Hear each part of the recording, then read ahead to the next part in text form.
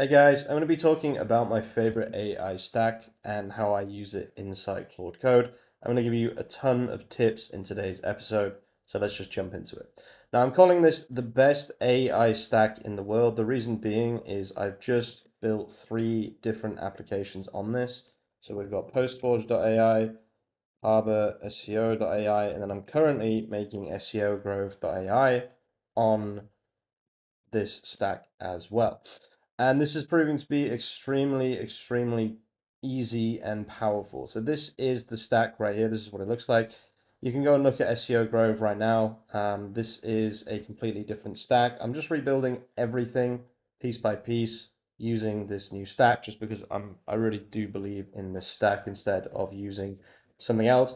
And I previously talked about HTML, CSS, and JavaScript. I would actually change that. You can still use HTML, CSS, and JavaScript for the MVP. I would say this is the MVP. But for the real deal, I would definitely think about going with the stack that you can see right here. Before continuing with the video, just a quick word from our sponsor today, me. In the video description and in the pinned comment, there is a link to the school community. If you want to learn a little bit more about what we're talking about, from the absolute basics of coding all the way to being an absolute master in these things, launching production ready apps, SaaS applications, and I've launched hundreds of websites as well. I've been there, I've done that. I have 3 SaaSes currently. If you want to learn how I'm doing that, I've put everything that I've ever learned about Claude Code, Stacks, Next.js, all of that good stuff into the school community. Thanks for your attention. Let's get back to the main content. Now, a couple of really cool things about this stack. So Convex, first of all, is so damn good. Convex has everything. It has not CRUD, sorry, it has cron, right? It has database, and it's serverless, which means you don't actually have to worry about having a server running 24/7. Extremely nice. You can at any time just click on logs if you want to keep up to date with what's going on inside your application. You don't have to go to DigitalOcean, it's just right here on Convex. Honestly, guys, this is the good stuff right here. So yeah, the first thing you might say is, well, this doesn't look as good as that. We have actually ripped out the entire design of the dashboard to make things simpler within SEO Grove, just so that, it's just easier for people. I really like this design. It looks amazing, but it's just all a bit fucking complicated, to be honest with you. So we stripped all that back and we kind of made it all a bit simpler. But the real thing that I want to show you guys is obviously I did the same thing with Harbor SEO.ai. You can kind of see that it has the same system inside. Maybe if you look at it, like for example, the generate button here is the same as if I go on localhost and I should be logged out. You can just press the dashboard here as well. Really cool system. I love the system, but just look at this for a second, right? So first of all, this is now live refresh. So you press generate content here and it just appears here. That is kind of, you can do that with anything though, obviously. But the really interesting thing is actually this right here. So I moved Harbor from an SPA, a single page application, to Next.js, and just literally overnight, it just kind of grew immediately, right? Because there's just so much more content here. There's so much more for Google to read. I added a load of pages and really started to push the SEO of the website. And you can see it just instantly had an effect. So this stack with Next.js, honestly, Next.js for static front end, because Convex acts as a backend for you and is secure, you can have your front end on anything. And honestly, the Next.js static front end seems to rank extremely well on Google.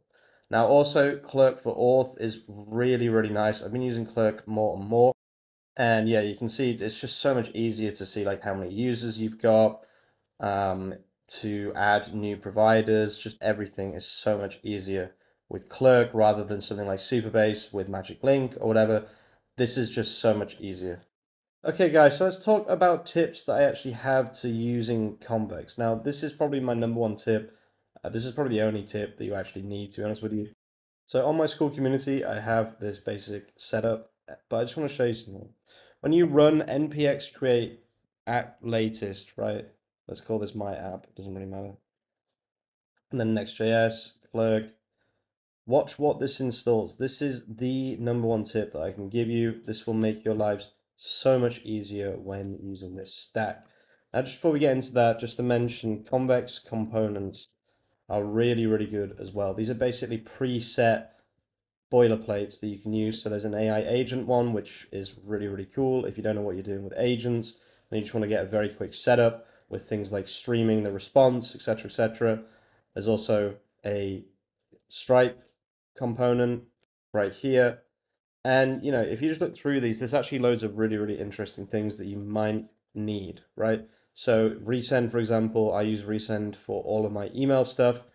There's loads and loads of stuff here that you can actually use. But just going back to this for 1 second, when you cd into my app and then run npm run dev, this is how you start a Convex project. So we'll create a new one. We'll just call this video example Convex, and then cloud deployment. Now this installs something very, very important, which we will see in a second. Okay, so for some reason it didn't pop up that time, but it's this file right here. This is a list of Convex rules which is used for cursor. But if you right click and copy relative path, right? And then when you write Claude inside this app, so we're developing inside the application here, you can say, please read these rules before starting, right? And then you can put these in its memory, or you can just continuously say, read these rules. It will learn how to use Convex to the point where you don't even have to worry about it making mistakes. So if you don't do this, it will make very, very basic mistakes that will ruin your dev experience. If instead you get to read these rules first, you won't have that experience, right? You can see, there we go. It's now, I'm now ready to help you with your Convex project. What would you like me to build? And from here, you can build whatever the hell you want. Now, just one more thing to mention, guys. This Agents SDK, the TypeScript one from OpenAI, is extremely powerful. Everything I've just rebuilt for Harbor and SEO Grove use this system. And because they actually have a TypeScript SDK, you can use this directly inside your Convex Next.js project instantly, right? Because Convex uses .ts, and obviously Next.js is also uses the same, right? And you can just give all of these one by one to your coder, or get it to commit it to memory, or put it in an MD file.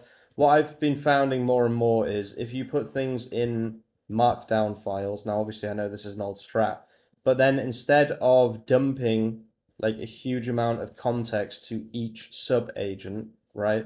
What you can do instead is you can just say, pass the name of this MD file to each sub-agent, because they will need it when they're coding.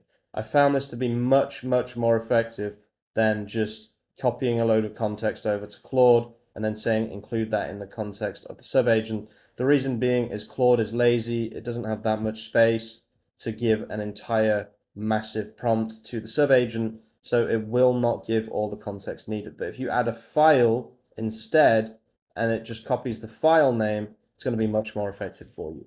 I'm going to leave the video there, guys. I've been using this stack. I've just rebuilt I just built PostForge, and I just rebuilt these two websites on this stack. And I can tell you it's the easiest way to jump into SaaS development that I have ever seen. Thank you so much for watching, guys. If you're watching all the way to the end of the video, you're an absolute legend. I'll see you very soon with some more content. Peace out.